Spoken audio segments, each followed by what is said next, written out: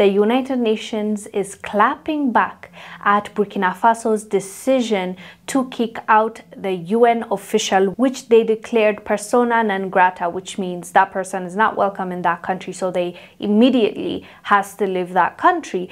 But the UN is arguing that Burkina Faso had no right to do that to this UN top official. The UN Security General Antonio Guterres said that he's learned with regret about Burkina Faso's decision and expressed his full confidence in Ms. Manzi's commitment and professionalism. He said the doctrine of persona non grata does not apply to the United Nations officials.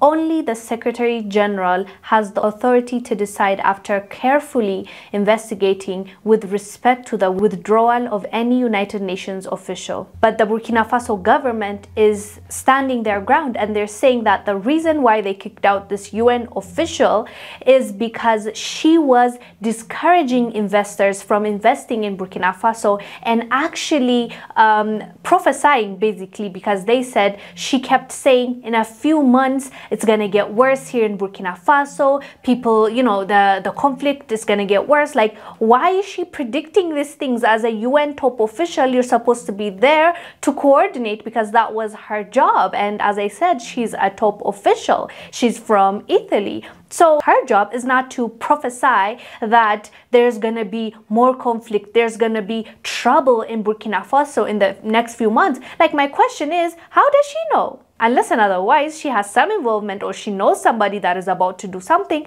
how does she know? So the Burkina Faso government is rightfully angry at her because she kept talking about this, and investors are fearing to invest in Burkina Faso because they feel like it's not stable. And as we all know, the UN, the US, the EU have power when it comes to discouraging people. They will put out a disclaimer where this place is not safe. We will not advise people to travel. And a lot of people, when they see that, they are put off. They are afraid to travel to that area or to invest in that area. So it does make an impact. So let's not pretend that her saying that is not going to make any difference in Burkina Faso. It will, and it's going to impact their revenue and the people. So I don't understand when they say like they had no right to tell her to leave that country. That's their country.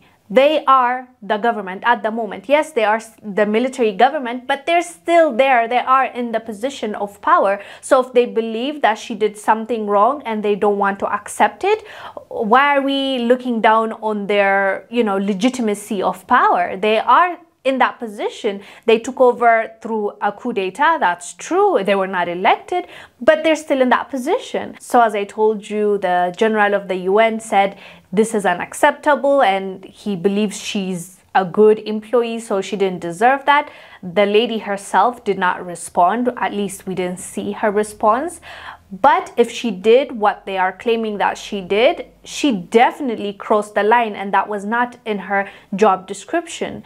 But anyways, fam, let us know down below what your thoughts are about the UN pushing back the decision made by the Burkina Faso military government. I am Wongel Zelalem. I'll see you on the next one.